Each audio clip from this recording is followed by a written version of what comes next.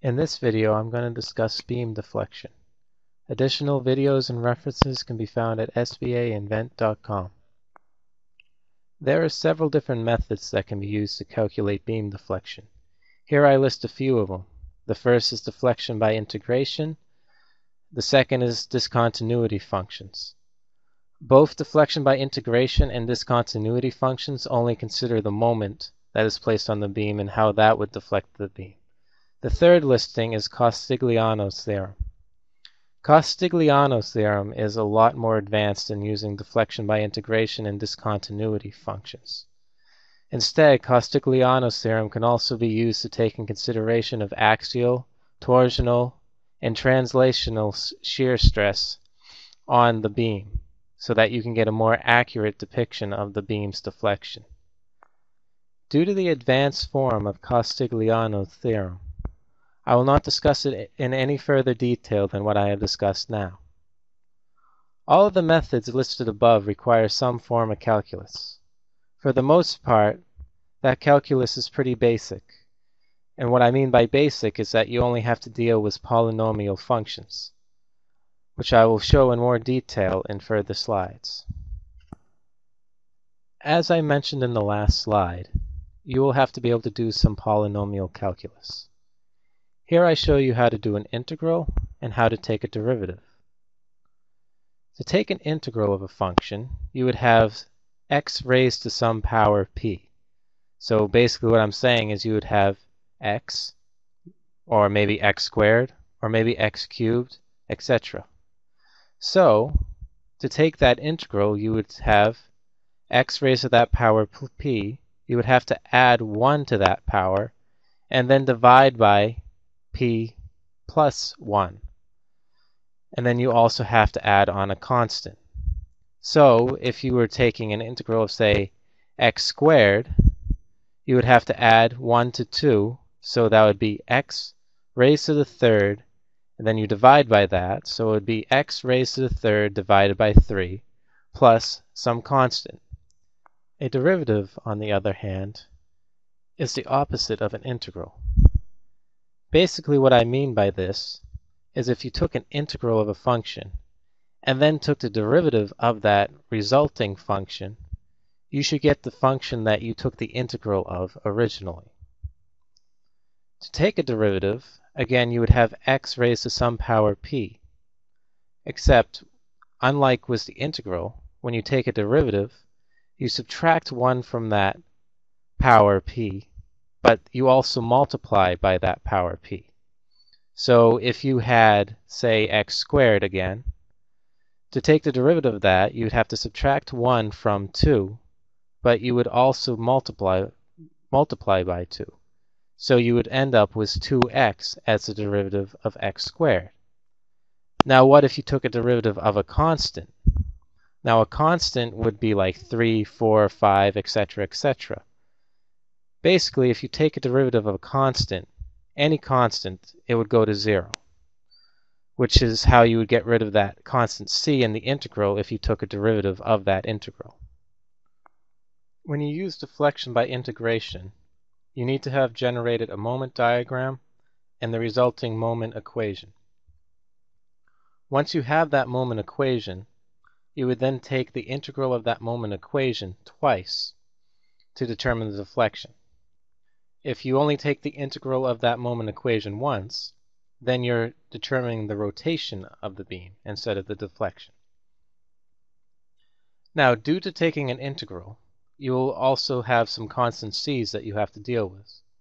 In this case, you would have 2 constant c's if you're dealing with one moment equation, considering you'll derive 1 constant c for rotation and an additional constant c for deflection. To find out what these constant c's are, you need to know the constraints due to the boundary conditions placed on the beam.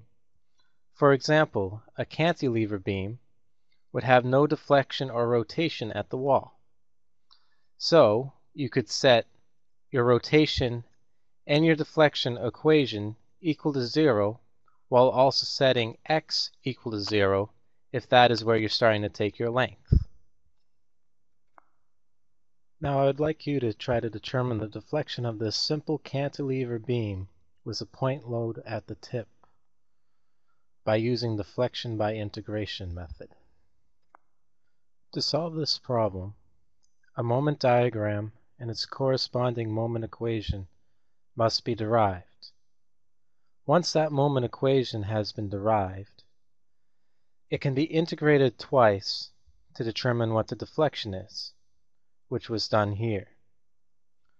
When it's integrated once to determine rotation, it would be fx squared divided by 2 minus flx plus c1, and for deflection, it would be fx cubed divided by 6 minus flx squared divided by 2 plus c1x plus c2.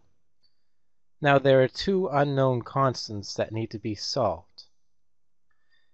Since this is a cantilever beam, the boundary conditions state that there is no deflection or rotation at the point that it connects to the wall, and x equals 0 at the point where it connects to the wall.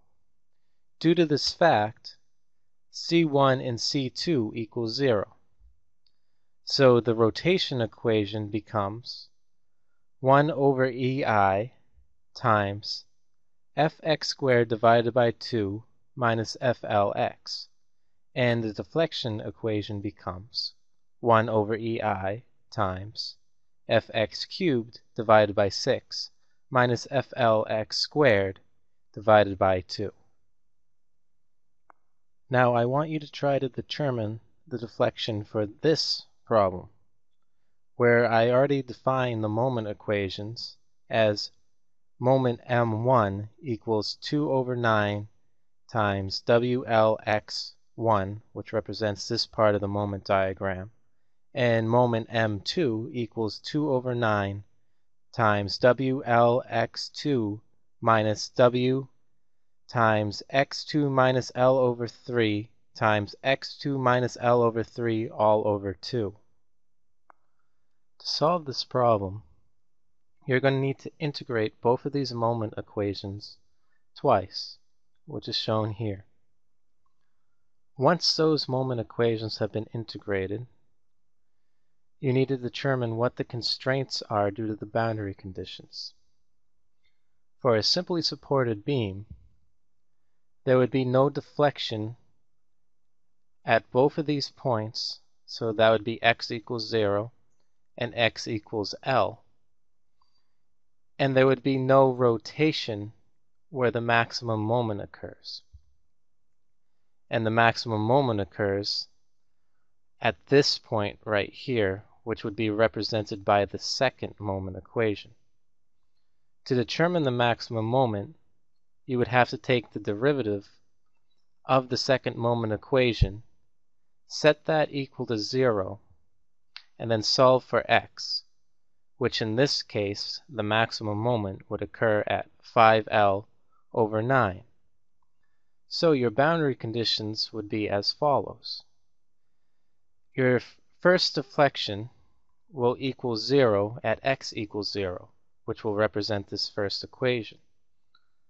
The second equation's deflection will be 0 at x equals L. The second equation's rotation will be 0 at 5L over 9. And the first equation's rotation will equal the second equation's rotation at x equals L over 3. When you take these boundary conditions and put them into effect, C1 will equal negative 71 WL to the third divided by 2,187.